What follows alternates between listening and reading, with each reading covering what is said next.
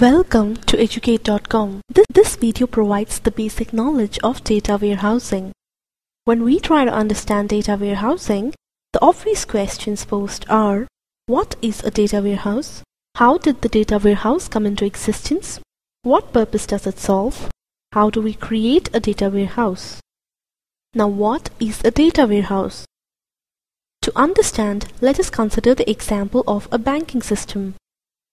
In order to manage millions of accounts, the bank has to maintain loads of data. For implementing any new business idea, the bank has to analyze the data across different locations and base its decision on this data. And hence, the data should be in a format that allows their business analysts to have clarity of the account holders and their transactions. Now, where do they obtain all the required data from?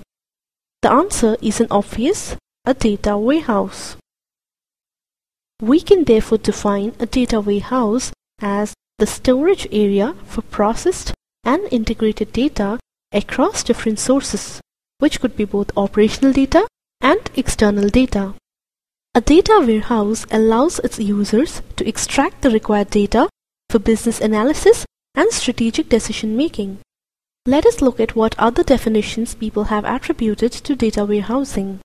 Bill Inmon says, a warehouse is a subject-oriented, integrated, time-variant, and non-volatile collection of data in support of management's decision-making process.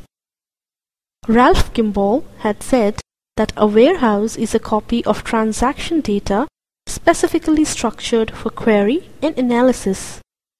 Conceptually, a data warehouse is a home for second-hand data that originates in either other corporate applications or some data source external to your company. Formally, a data warehouse is a standalone repository of information integrated from several possibly heterogeneous operational databases. Now, how did the data warehousing come into existence? Let us take a look at the history of data warehousing in order to understand its evolution. Before 1970, data storage was paper-based. There was no automated system available then.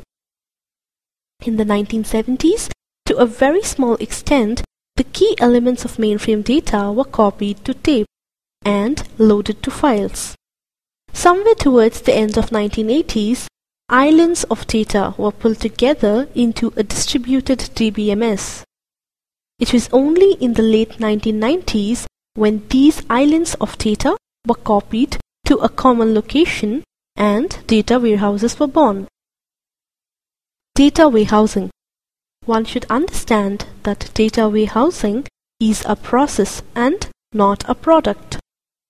Data warehousing is the process of creating a well-designed information management solution which enables informational and analytical processing without the barriers of geography and organization. The process of creating a data warehouse is quite complex and requires high levels of understanding on the business area for which the data warehouse is being created. The basic process followed is, firstly, defining a clear architecture, estimate and plan for the data warehouse's storage capacity, then integrate the servers, storage and clients, then design the warehouse schema and views, then design the physical organization and access methods, then define the metadata and populate the repository, then connect the sources, gateways and the ODBC drivers, then design scripts for the data extract, load and refresh, and lastly, design and implement the end-user applications. Thank you.